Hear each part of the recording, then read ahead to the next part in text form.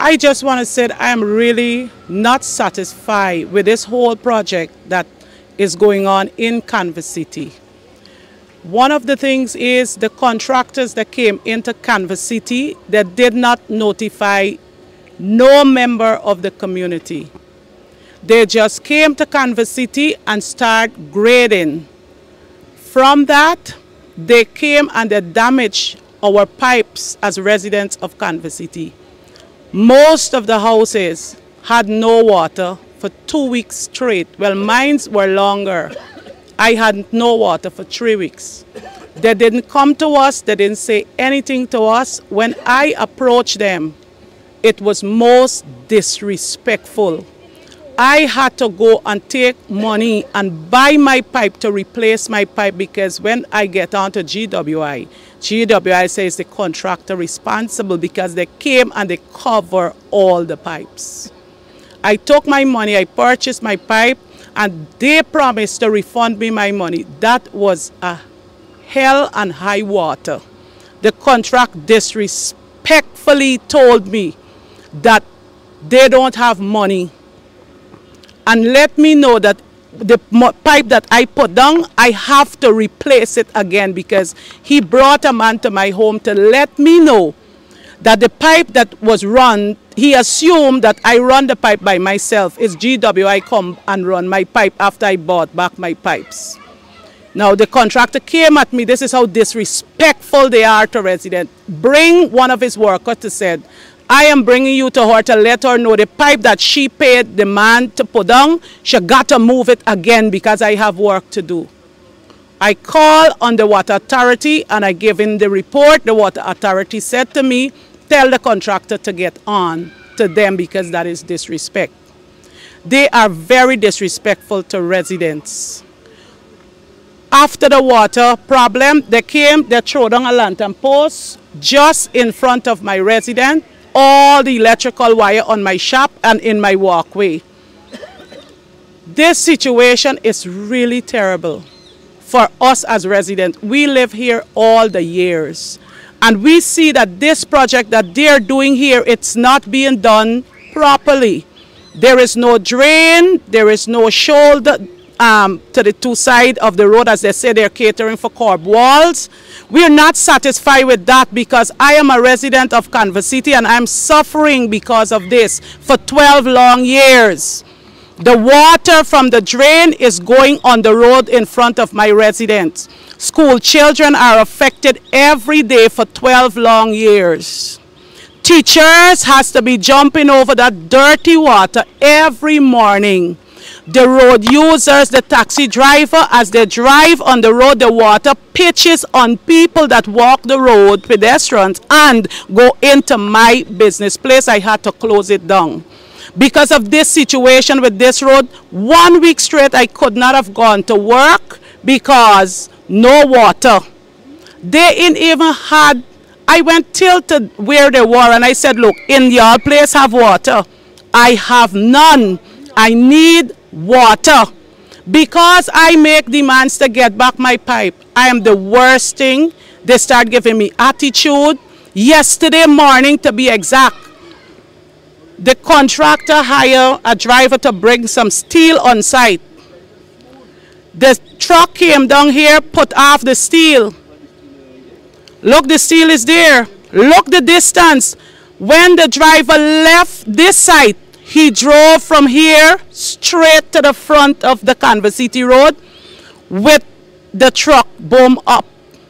Hit down the lantern post, down across the road. School children had to run. School children had to run. Hit. Look, this paper that I have in my hands here is from another pastor. This is Pastor Marlene Dowdin of 479 Canvas City. And her number is 444-8282. She's a pensioner. She cannot walk, or else she would have been at this meeting. She asked me to show you guys this. In her house yesterday, all her bulbs were catch a fire. Chiffon catch a fire. My microwave, after the post fell, my microwave was on fire. Nobody came to us. The contractor, when I asked our deputy to say something to him because he's behaving as a bully, like he owned Canvas City, when the deputy told him about my stuff, he just watched the deputy and he walked away, never said a word to us. Now there are things that damage because of this lantern post that he hit down on the road, and there is no satisfaction. This road, we need a drain for this road because this is a hilly sand and clay area. If there was proper drainage, I would have never been suffering as a resident of Canvas City for 12 long years. The Siram brother came to Canvas City since 2002 and put a coker in front of a private resident, that is my resident.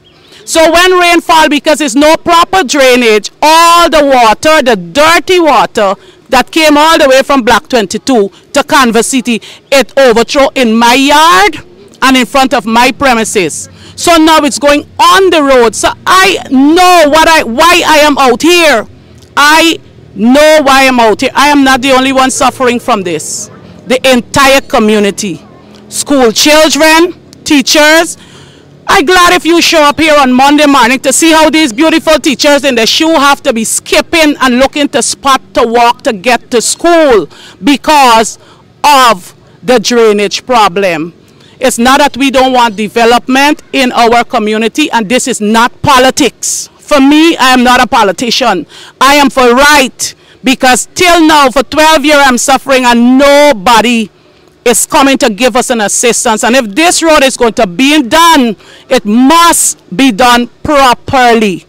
We are demanding our drains and everything that is on that paper concerning this road. Thank you very much. I'm a pensioner as well. Now, the concern here is to get the road done properly. We need to have a drain because I'm living here for years and water does come across the creek then from quick and coming straight on the road. Right where I live, right behind this gentleman at the stand in front of me, if you look properly there, you can see the edge. When they came and bulldozed, gradeway, leave nothing. I spoke with the engineer yesterday that he was here, and he told me in no certain word that till next year, before they do something like a cob wall that could hold back this land, and that can't work. Because by the time next year, my house and everything will come right down on this road here. And that isn't going to be the right thing. So I'm asking for a road to be done properly so that we could get to enjoy ourselves right here. Now, the next thing that surprised me on Tuesday when the minister was here, the man came with a barrage of personnel, policemen and everything. At no time he never said, well, as he's here, let me get a chance to talk with the residents directly for himself. What is the problem and see what adjustment or we could do. The man never said that. As a minister and as a bishop, you surprised me a lot, really. Really surprising to me. If it's a pity you couldn't go further there and see exactly what I'm talking about concerning my walkway and where I'm living and everything. It isn't nice. So I'm glad that the regional chairman and the deputy mayor and everybody come out and helping us to make sure we get a proper road and a curb wall, because if you look there, you could see how it's situated. Anything could happen there. It's sand, nothing was there. Everything that was old in this land, they bulldoze. Right? So I was glad that I get the opportunity for talk on behalf of a resident in Canvas City here. Thank you.